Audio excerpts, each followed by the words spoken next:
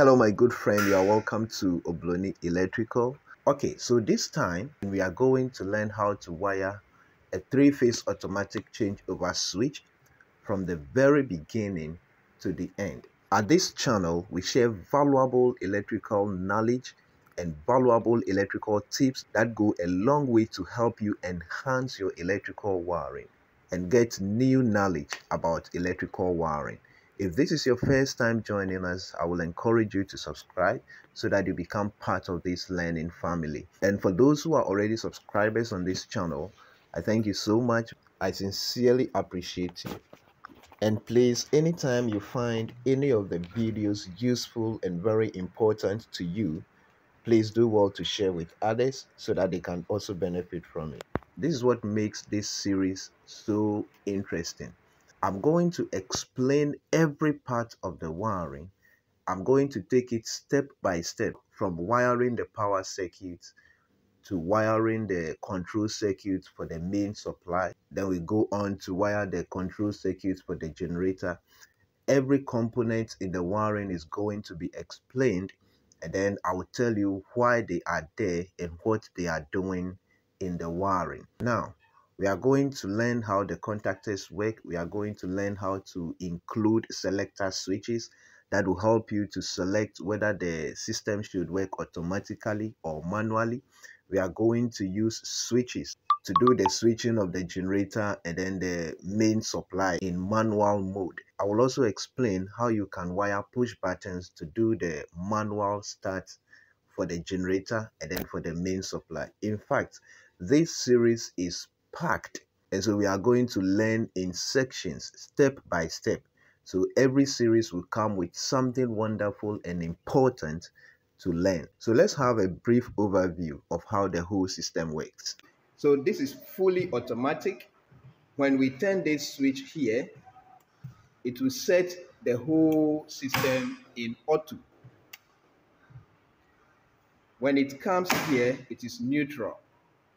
And then when it comes here, it sets the system to manual. You would have to use this switch. When it turns left, it activates the main contactor. That is the contactor that connects the main supply to the load. And then when it comes to the middle, it's neutral. And then when it goes to the left, it manually activates the contactor that connects the generator supply to the load.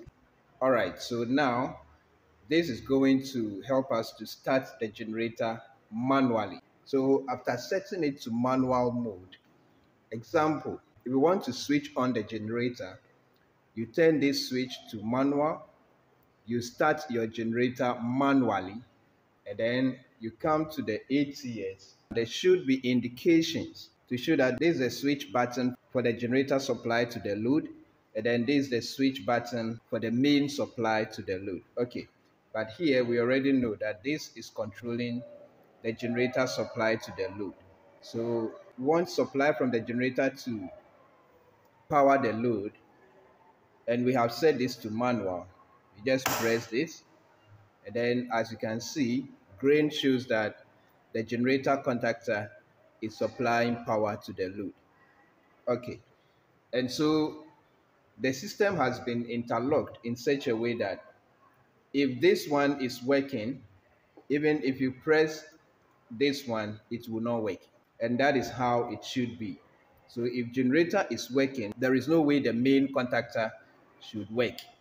Okay, the only way it will work is when we send this to auto, and then supply is available here.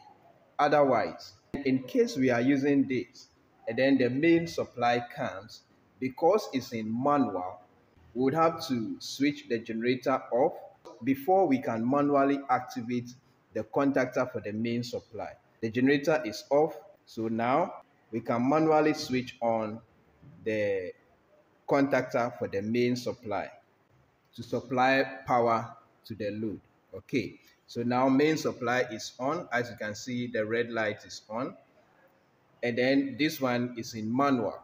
So here we go, and then the main contactor is now giving supply output to the load, as the green light confirms here.